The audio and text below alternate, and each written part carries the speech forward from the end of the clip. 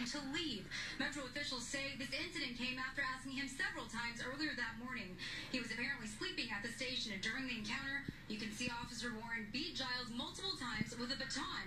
Now, Metro says they have concluded their investigation and found that Warren did use excessive force here.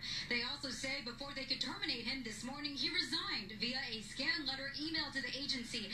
They say the officer with him, Officer Reynoso, who did try to stop Giles but not fast enough, will keep his job, but that he will have to go through extra training.